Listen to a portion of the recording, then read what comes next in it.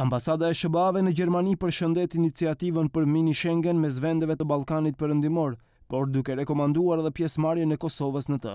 Përfaqësia diplomatike amerikane konstaton se nga prezenca e qeverisë së Kosovës varet edhe suksesi i iniciativës së liderëve të Shqipërisë, Maqedonisë së Veriut dhe Serbisë. Përshëndesim iniciativën Mini Schengen të Ballkanit Perëndimor si një iniciativë për të filluar sa më parë lëvizjen e lirë të njerëzve dhe mallrave.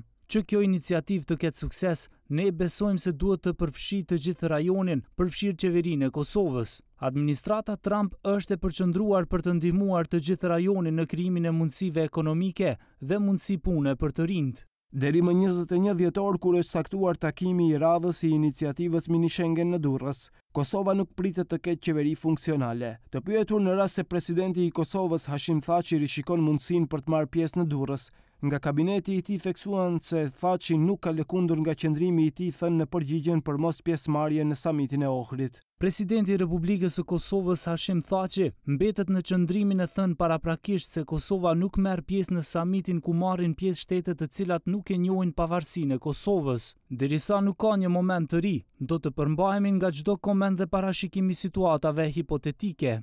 Iniciativa Mini Schengen nisi në Novi Sad mes Serbisë, Shqipërisë, Maqedonisë së Veriut, Bosnjës dhe Malit të Zi.